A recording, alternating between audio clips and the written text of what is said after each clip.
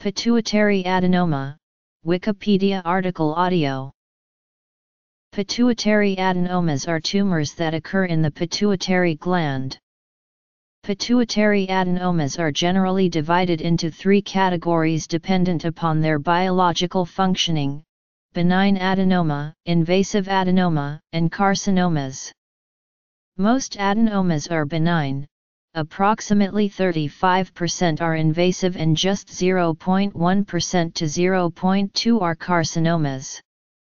Pituitary adenomas represent from 10% to 25% of all intracranial neoplasms, and the estimated prevalence rate in the general population is approximately 17%. Signs and symptoms. Non-invasive and non-secreting pituitary adenomas are considered to be benign in the literal as well as the clinical sense. However, a recent meta-analysis of available research has shown there are to date scant studies of poor quality to either support or refute this assumption. Adenomas which exceed 10 mm in size are defined as macroadenomas, with those smaller than 10 mm referred to as microadenomas. Most pituitary adenomas are microadenomas, and have an estimated prevalence of 16.7%. A majority of pituitary microadenomas often remain undiagnosed, and those that are diagnosed are often found as an incidental finding, and are referred to as incidentalomas. Physical. Pituitary macroadenomas are the most common cause of hypopituitarism, and in the majority of cases they are non-secreting adenomas. Psychiatric. While pituitary adenomas are common, affecting approximately 1 in 6 of the general population, clinically active pituitary adenomas that require surgical treatment are more rare, affecting approximately 1 in 1,000 of the general population. Complications. Hormone-secreting pituitary adenomas cause one of several forms of hyperpituitarism. The specifics depend on the type of hormone. Some tumors secrete more than one hormone, the most common combination being GH and prolactin, which present as unexpected bone growth and unexpected lactation. Risk factors. A patient with pituitary adenoma may present with visual field defects, classically bitemporal hemianopsia. It arises from the compression of the optic nerve by the tumor. The specific area of the visual pathway at which compression by these tumors occurs is at the optic chiasma. Multiple endocrine neoplasia. The anatomy of this structure causes pressure on it to produce a defect in the temporal visual field on both sides, a condition called bitemporal hemianopsia. If originating superior to the optic chiasm, more commonly in a craniopharyngioma of the pituitary stalk, the visual field defect will first appear as bitemporal inferior quadrantanopia. If originating inferior to the optic chiasm, the visual field defect will first appear as bitemporal superior quadrantanopia. Lateral expansion of a pituitary adenoma can also compress the abducens nerve, causing a lateral rectus palsy. Also, a pituitary adenoma can cause symptoms of increased intracranial pressure. Carney complex. Familial isolated pituitary adenoma. Mechanism. Diagnosis. Prolactinomas often start to give symptoms especially during pregnancy, when the hormone progesterone increases the tumor's growth rate. Various types of headaches are common in patients with pituitary adenomas. The adenoma may be the prime causative factor behind the headache or may serve to exacerbate a headache caused by other factors.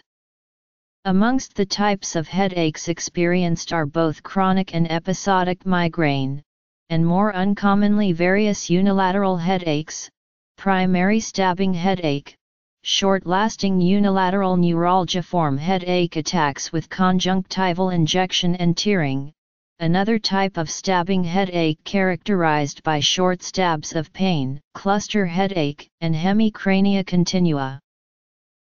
Non-secreting adenomas can go undetected for an extended time because no obvious abnormalities are seen. The gradual reduction in normal activities due to decreased production of hormones is rather less evident. For example, insufficient adrenocorticotropic hormone means that the adrenal glands will not produce sufficient cortisol, resulting in slow recovery from illness, inflammation, and chronic fatigue. Insufficient growth hormone in children and adolescents leads to diminished stature, but which can have many other explanations. Various psychiatric manifestations have been associated with pituitary disorders, including pituitary adenomas. Psychiatric symptoms such as depression, anxiety, apathy, emotional instability, easy irritability, and hostility have been noted. As the pituitary gland is in close proximity to the brain, invasive adenomas may invade the dura mater, cranial bone, or sphenoid bone. Adenomas of the anterior pituitary gland are a major clinical feature of multiple endocrine neoplasia type 1, a rare inherited endocrine syndrome that affects one person in every 30,000. Men causes various combinations of benign or malignant tumors in various glands in the endocrine system, or may cause the glands to become enlarged without forming tumors. It often affects the parathyroid glands, pancreatic islet cells, and anterior lobe of the pituitary gland. MEN1 may also cause non-endocrine tumors such as facial angiofibromas, cholangiomas, lipomas, meningiomas, ependymomas, and leiomyomas. Approximately 25% of patients with MEN1 develop pituitary adenomas. Carney complex, also known as Lamb syndrome and Name syndrome, is an autosomal dominant condition comprising myxomas of the heart and skin, hyperpigmentation of the skin, and endocrine overactivity, and is distinct from Carney's triad. Approximately 7% of all cardiac myxomas are associated with Carney complex. Patients with CNC develop growth hormone-producing pituitary tumors, and in some instances these same tumors also secrete prolactin. There are, however, no isolated prolactinomas or any other type of pituitary tumor. In some patients with CNC, the pituitary gland is characterized by hyperplastic areas, with the hyperplasia most likely preceding the formation of GH-producing adenomas. Familial isolated pituitary adenoma is a term that is used to identify a condition that displays an autosomal dominant inheritance and is characterized by the presence of two or more related patients affected by adenomas of the pituitary gland only, with no other associated symptoms that occur in multiple endocrine neoplasia type 1 or Carney complex. The pituitary gland or hypophysis is often referred to as the master gland of the human body. Part of the hypothalamic pituitary axis, it controls most of the body's endocrine functions via the secretion of various hormones into the circulatory system. The pituitary gland is located below the brain in a depression of the sphenoid bone known as the sella turcica. Although anatomically and functionally connected to the brain, the pituitary gland sits outside the blood-brain barrier. It is separated from the subarachnoid space by the diaphragma sella, therefore the arachnoid mater and thus cerebral spinal fluid cannot enter the sella turcica. Anatomically, pituitary tumors are classified by their size based on radiological findings, either microadenomas or macroadenomas. The pituitary gland is divided into two lobes, the anterior lobe, and the posterior lobe, separated by the pars intermedia. The posterior lobe of the pituitary gland is not, despite its name, a true gland. The posterior lobe contains axons of neurons that extend from the hypothalamus to which it is connected via the pituitary stalk. The hormones vasopressin and oxytocin, produced by the neurons of the supraoptic and paraventricular nuclei of the hypothalamus, are stored in the posterior lobe and released from axon endings within the lobe.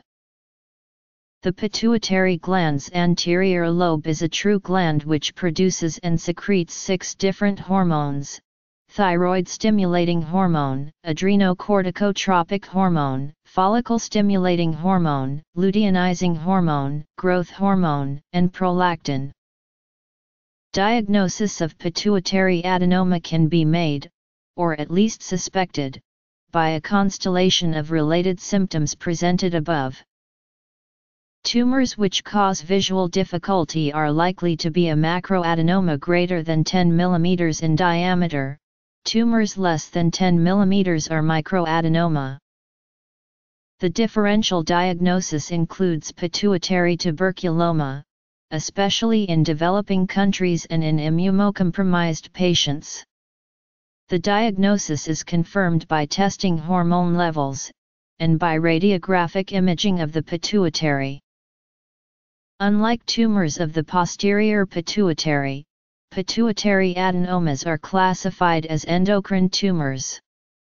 Pituitary adenomas are classified based upon anatomical, histological, and functional criteria. Pituitary incidentallomas are pituitary tumors that are characterized as an incidental finding. They are often discovered by computed tomography or magnetic resonance imaging, performed in the evaluation of unrelated medical conditions such as suspected head trauma, in cancer staging, or in the evaluation of nonspecific symptoms such as dizziness and headache. It is not uncommon for them to be discovered at autopsy. In a meta-analysis, adenomas were found in an average of 16.7% in post-mortem studies, with most being microadenomas. Macroadenomas accounted for only 0.16% to 0.2% of the decedents. While non-secreting, non-invasive pituitary microadenomas are generally considered to be literally as well as clinically benign, there are to date scant studies of low quality to support this assertion. It has been recommended in the current clinical practice guidelines by the Endocrine Society, a professional, international medical organization in the field of endocrinology and metabolism, that all patients with pituitary incidentallomas undergo a complete medical history and physical examination, laboratory evaluations to screen for hormone hypersecretion and for hypopituitarism. If the lesion is in close proximity to the optic nerves or optic chiasm, a visual field examination should be performed. For those with incidentallomas which do not require surgical removal, follow-up clinical assessments and neuroimaging should be performed as well. Follow-up visual field examinations for incidentallomas that abut or compress the optic nerve and chiasm, and follow-up endocrine testing for macroincidentallomas. An ectopic pituitary adenoma is a rare type of tumor which occurs outside of the sella turcica, most often in the sphenoid sinus, suprasellar region, nasopharynx, and the cavernous sinuses. Carcinomas that metastasize into the pituitary gland are uncommon and typically seen in the elderly, with lung and breast cancers being the most prevalent. In breast cancer patients, metastases to the pituitary gland occur in approximately 6 to 8% of cases. Symptomatic pituitary metastases account for only 7% of reported cases. In those who are symptomatic, diabetes insipidus often occurs with rates approximately 29 to 71%. Other commonly reported symptoms include anterior pituitary dysfunction, visual field defects, headache/pain, and ophthalmoplegia. Treatment options depend on the type of tumor and on its size. Classification: Pituitary incidentalomas. Ectopic pituitary adenoma. Metastases to the pituitary gland. Prolactinomas are most often treated with cabergoline or quinagalide, which decrease tumor size as well as alleviates symptoms, followed by serial imaging to detect any increase in size. Treatment where the tumor is large can be with radiation therapy or surgery, and patients generally respond well. Efforts have been made to use a progesterone antagonist for the treatment of prolactinomas, but so far have not proved successful. Somatotrophic adenomas respond to octreotide, a long-acting somatostatin analog, in many but not all cases according to a review of the medical literature.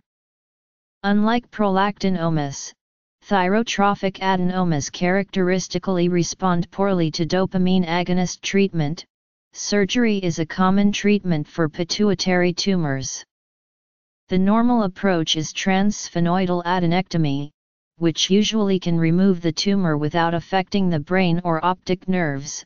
Danazol is a steroid compound that has been labeled as an anterior pituitary suppressant. Treatment: